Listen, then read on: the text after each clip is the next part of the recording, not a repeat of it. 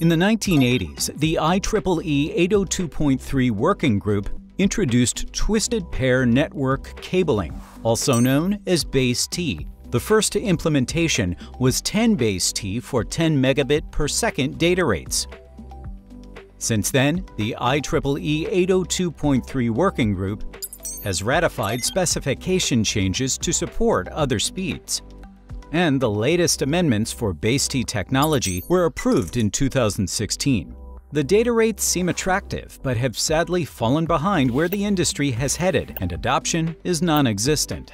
Two of the main deterrents to using 10G BaseT are much higher power consumption and higher implementation costs.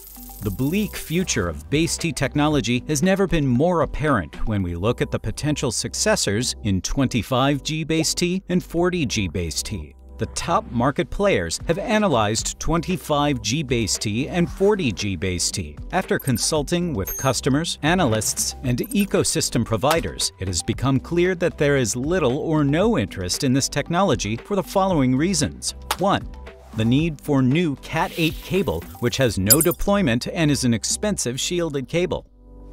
2. The cable length restriction of 30 meters versus 100 meters in other BaseT technologies. And 3. The substantially higher power requirement when compared to SFP28 direct attach cable or optical modules operating at 25G.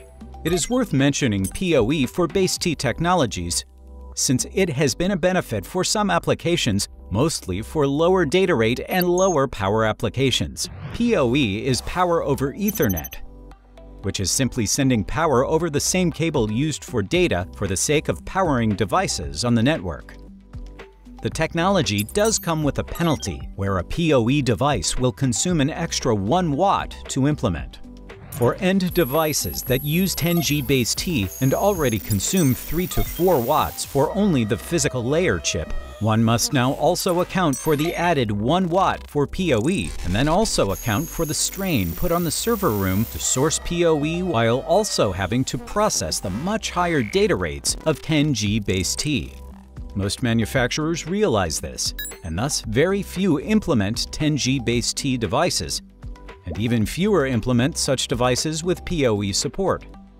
It is clear that SFP technologies are far more attractive than BaseT technologies and are the path forward for Ethernet speeds 10G and higher. Regardless, devices are most often powered locally, since AC power is virtually always available throughout an installation. Nevertheless, an alternative is to take a standard SFP cable installation and run a 2-connector 12 or 16 AWG copper cable alongside, which provides power and ground. Hybrid cables are also becoming more available now from companies such as Belden and CommScope, who are effectively following the market trends. If we implement such an installation, this would provide support for decades to come.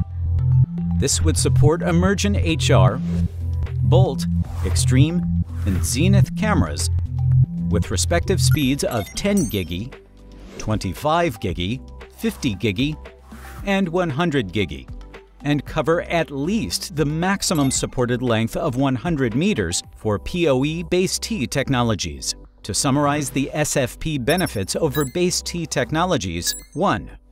Virtually unlimited speeds. 2. Virtually unlimited cable lengths. 3. No large additional power consumption due to BaseT and PoE technologies for reduced size and no fans. 4. Lower cost due to excellent adoption by major industry players. And 5. Reusable cable infrastructure options for later higher speed system upgrades.